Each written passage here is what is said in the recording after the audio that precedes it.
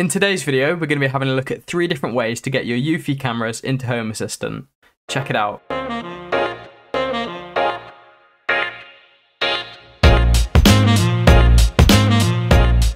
What's going on, guys? I hope you're all doing well. In a previous video, I showed you 3 different ways of adding your Reolink cameras into HomeAssistant. Now, ever since creating that video, I've had a lot of requests for the same thing, but for Eufy cameras. Is that how we say it? Eufy?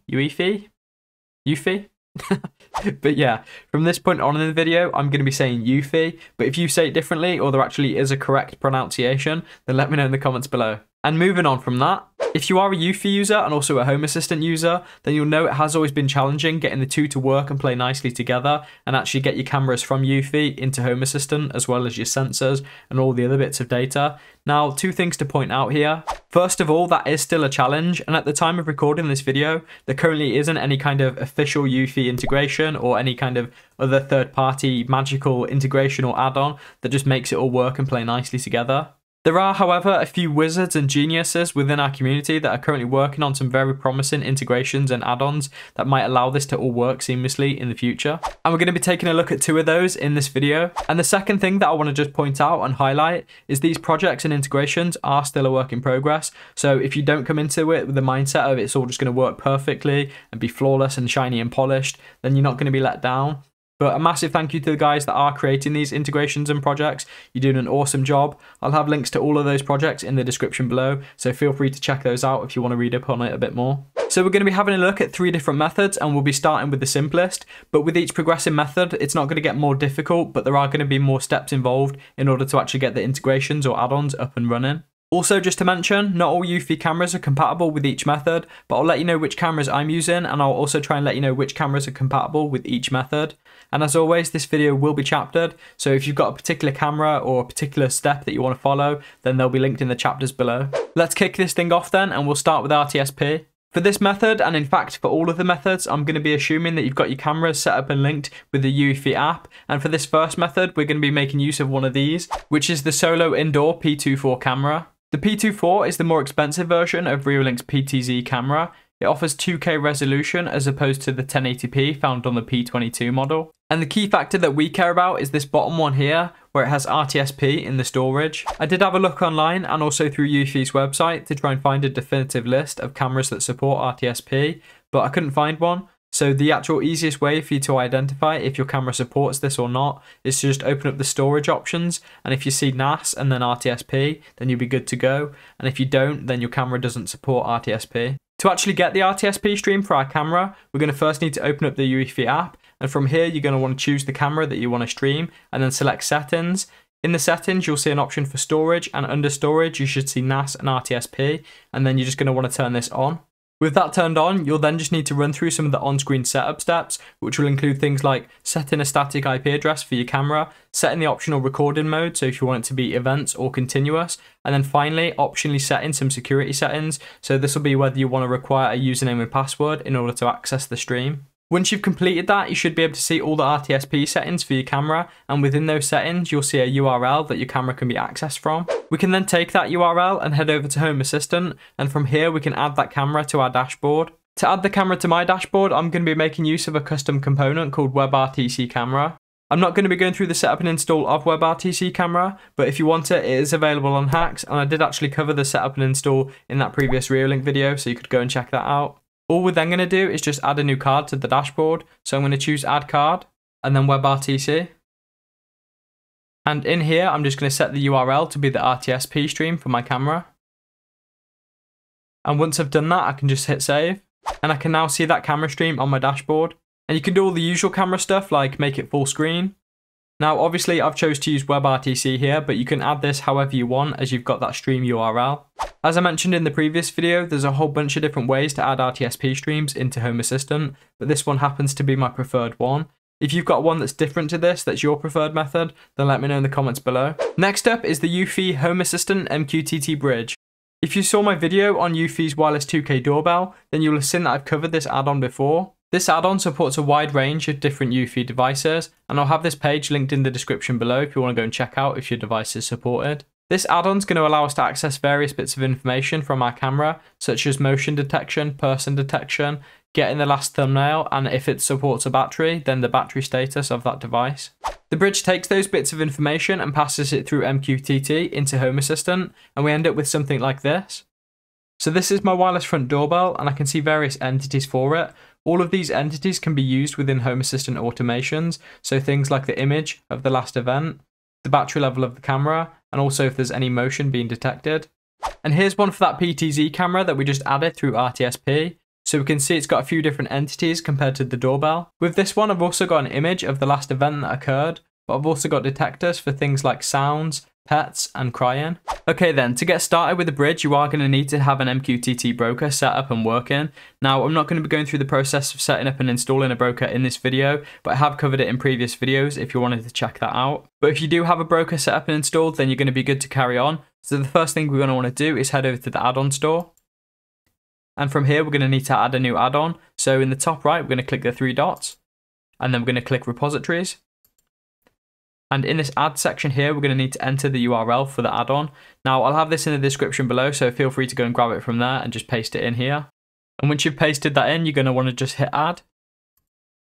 And you should see that appear in your list there. And if we close out of here now, we should see these new repositories which are available here. And now I should also see the Eufy HomeAssistant MQTT Bridge. Now that we've got the repo added, we're going to just need to add the add-on. So we're just going to select it there. And then from the list here, we're going to just choose install. And then we're just going to give that a minute to do its thing. The bridge currently doesn't support two-factor authentication, so in order to get around this, we're going to need to set up a second account, and we're going to need to share our cameras and devices from our main account with this secondary account. And with the secondary account, make sure you don't enable two-factor authentication. Now, it's up to you if you want to carry on with this method or not, but I should also just highlight here, you are going to be given a second account access to your camera feeds, and this second account doesn't have two-factor authentication. So whatever password you set on that account, you're going to want to make sure it's as strong as possible. If you are carrying on with this method, there's going to be a few changes that you need to make here. So you're going to need to enter the username and password for your secondary Eufy account. So this will be the one that you've just created without two-factor authentication. Below that then, you're going to need to set the URL for your MQTT broker, and you're also going to need to provide a username and password that can actually access your broker. And if you've got all of those things, you're going to want to just hit that save button.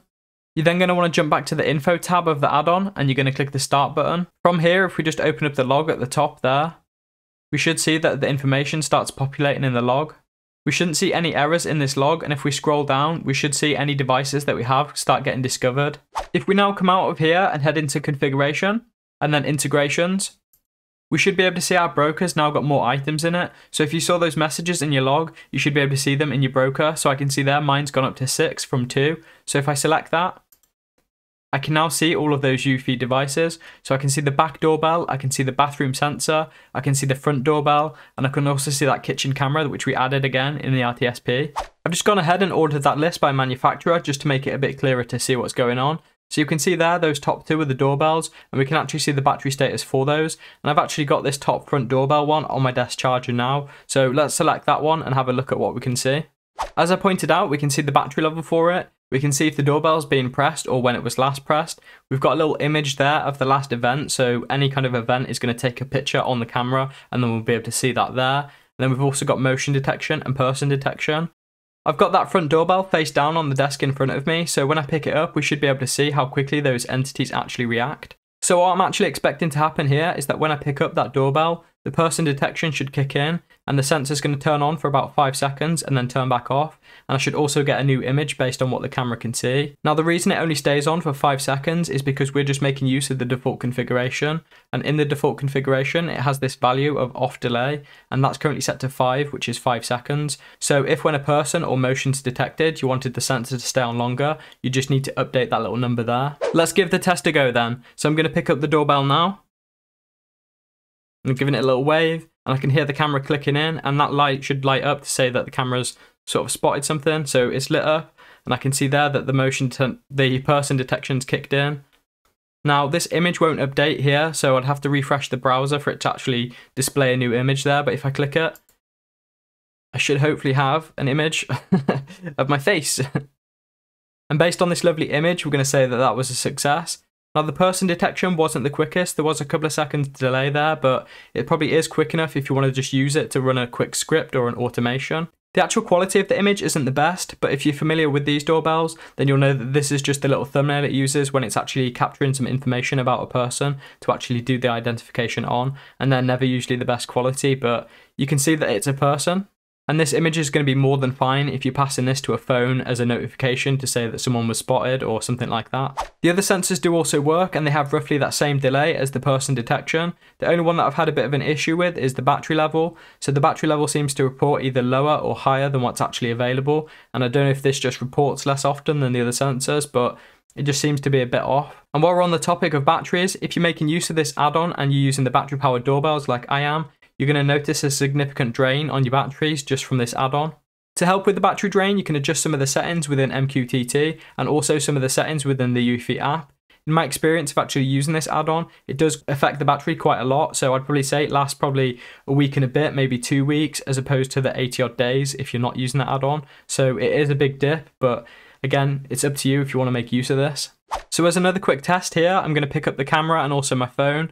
So we can see I've got no notifications on there. So if we wait to see the actual camera detect me as a person, so that's changed on there, and there's the phone notification.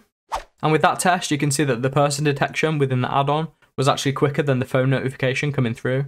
And for all of you eagle-eyed viewers, you may have also noticed that the battery level updated then. So it seems that the battery level also changes when another event happens. So that was a quick look at the MQTT bridge. We can make use of that add-on to get information about our cameras and devices, so we can get the sensors and we can also get the last image captured. If you're not bothered about accessing your live feeds and those sensors give you enough information, maybe you just want to know when a doorbell's been pressed in order to trigger an automation, then this add-on is definitely worth a look. And now let's move on to our final method, and we're going to have a look at Eufy Security.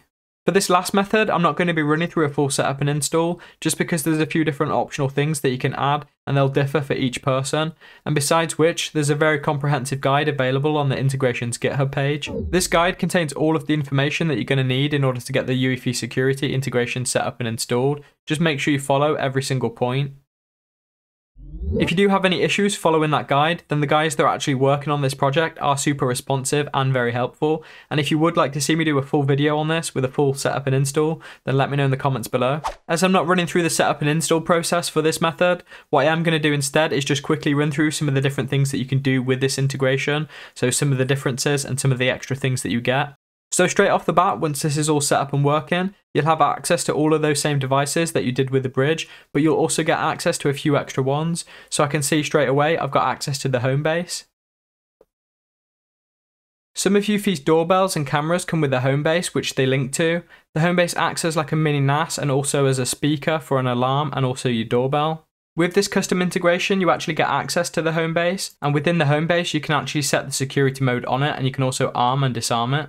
With this custom integration, the battery levels seem to update much quicker and seem to be more accurate. I haven't actually used this one long enough though to know how much of an effect it actually has on things like the battery powered doorbell. However, I would imagine it would be the same as the other one as you're adding extra functionality to your doorbell. With this integration, the devices and entities are added directly and there's no need to set up an MQTT broker. You also get a couple of extra sensors so you can see things like if the doorbell is enabled and the Wi-Fi signal level. And on top of that, you get access to a whole bunch of different attributes that you can make use of about your device. So let's have a look at those now. So if I click the doorbell one there and then go to the settings, you'll see this option here for attributes. So I'm going to expand that. And as I said, you get access to a whole bunch of different attributes about your device. And if you wanted to, you could turn all of these into sensors. In that list of attributes, you'll find this one called picture URL, which will contain a URL which will link to an image of the last event captured by your camera. This is by no means the best test or the most scientific way of doing this, but on the far left there we've got the MQTT bridge, and then just here we've got the Eufy Security. So I'm going to pick up the doorbell now and we'll see which one's person detection kicks in first. So the person detection for MQTT is just here, and the person detection is just here for the Eufy Security one. So let's go ahead and pick the doorbell up. So I picked it up, let's give that a little wave. If the camera wants to wake up, and it's awake, and there we go. Going back through the footage frame by frame, the person detection on the bridge and the Eufy Security both actually kick in at the same time, and both of them happen before the phone notification comes through. And here's a look at our PTZ camera within this integration. So again, I've got the same entities as before with a couple of extra ones, but at the top here you'll see that I've got the camera, and you can see that the status is currently set to streaming RTSP, and that's because I've got that RTSP stream on my HomeAssistant dashboard. In the bridge, this top entity was just an image, but within this integration it's not, it's a full camera. So if I click it, I can see it's got an entity ID of camera.kitchen, and if I click the settings in the top right there, I'll get access to the live feed for that camera. So here, for our PTZ camera, we can see Casper's bed again. And as this is a camera entity, you can do all of the usual camera entity related things, like take a snapshot or take a recording. I believe that live stream's also supposed to work with the wireless doorbells, but it currently hasn't worked for me. So if you are making use of this and that has worked for you, then let me know in the comments below, or at least let me know what I'm doing wrong. I know that you have to make use of the start and stop services for the streams, but I have tried those things and it just hasn't worked for me. So just to wrap up some of the key differences between this integration and the Bridge add-on. With this integration, you're going to get access to a few extra entities, and you're also going to be able to make use of all those different attributes that I showed you. You're also going to be able to access live streams when and if it works. And the other key one for the integration is it supports two-factor authentication. So if you do use a secondary account, you don't have to worry about it only being protected by a password. And there we go. That's been a look at 3 methods for getting Eufy cameras into HomeAssistant. Let me know in the comments below if you actually make use of any of these methods to get your cameras or any of the entities into HomeAssistant. If you've enjoyed this video, don't forget to drop me a like, and if you're not already, hit that subscribe button and ding dong the notification bell. You'll then be alerted to any future video that I do. As always, a massive thank you to these awesome dudes. These awesome dudes are my patrons. They help support and fund the channel, which allows me to keep creating content like this. If you're interested in helping support and fund the channel and also becoming one of these awesome dudes, then there'll be a link to my Patreon in the description below. But thank you for watching, and I'll catch you in the next one. Cheers.